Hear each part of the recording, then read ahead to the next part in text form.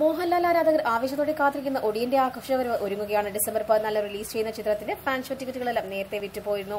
ഒടിയന്റെ വരവ് ആഘോഷമാക്കാനുള്ള തയ്യാറെടുപ്പിലാണ് എല്ലാവരും ഉള്ളത്. വമ്പൻ റിലീസായിട്ടായിരിക്കും ചിത്രം തിയേറ്ററുകളിലേക്ക് എത്തുകയെന്ന് നേരത്തെ റിപ്പോർട്ടുകൾ വന്നിരുന്നു. പ്രഖ്യാപന വേള മുതൽ തന്നെ മികച്ച സ്വീകാര്യത ചിത്രത്തിന് എല്ലായിടത്തു നിന്നും ലഭിച്ചിരുന്നു. റിലീസിന് ഒരുങ്ങുന്നതിനിടെ ചിത്രത്തിന്റെ അവസാനഘട്ട പോസ്റ്റ് പ്രൊഡക്ഷൻ വർക്കുകളാണുള്ളത്. പ്രേക്ഷകർ ഒന്നടക്കം ആകാംക്ഷയോടെ കാത്തിരുന്ന ചിത്രം നേരത്തെ മോസ്റ്റ് അവൈറ്റഡ് സിനിമകളുടെ ലിസ്റ്റിൽ സ്ഥാനം പിടിച്ചിരുന്നു. ഇപ്പോഴിതാ ഒടിയനെ കുറിച്ചുള്ള പുതിയൊരു റിപ്പോർട്ട് കൂടി പുറത്തു വന്നിരിക്കുകയാണ്.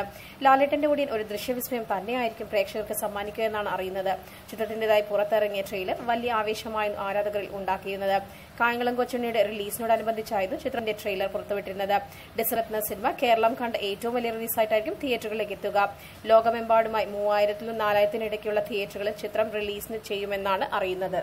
റിലീസിംഗിനിടെ രജനികാന്ത് ചിത്രം 2-നെ ഒടിയൻ മറികടന്നെന്നുള്ള റിപ്പോർട്ടുകളാണ് സമൂഹമാധ്യമങ്ങളിൽ വന്നിരിക്കുന്നത്. ലോകമെമ്പാടുമുള്ള പ്രേക്ഷകർ കാത്തിരിക്കുന്ന IMDbയുടെ മോസ്റ്റ് അവൈറ്റഡ് ലിസ്റ്റിൽ ഒന്നാമതെത്തിയാണ് ഒടിയൻ 2-നെ പിന്തള്ളിയിരിക്കുന്നത്. കുറച്ച് ദിവസങ്ങൾ മുൻപ് 4-മത്തായിരുന്നു ഈ ലിസ്റ്റിൽ ഒടിയന്റെ സ്ഥാനം. കന്നഡ ചിത്രം KGF, ഷാറുഖ് ഖാന്റെ 0, കേദാർനാഥ് തുടങ്ങിയ സിനിമകളാണ് ഈ ലിസ്റ്റിൽ ഒടിയന് താഴെയുള്ളത്. അതേസമയം ചിത്രത്തിന്റേതായി പുറത്തുവിട്ട ഒടിയന്റെ പുതിയ ലുക്ക് ആരാധകരെ സന്തോഷത്തിലായിരുത്തിയിരുന്നു. കുർത്തയും മുണ്ടുമെടുത്ത് ലാലേട്ടന്റെ വ്യത്യസ്ത ലുക്കാണ് പുറത്തിറങ്ങിയിരിക്കുന്നത്.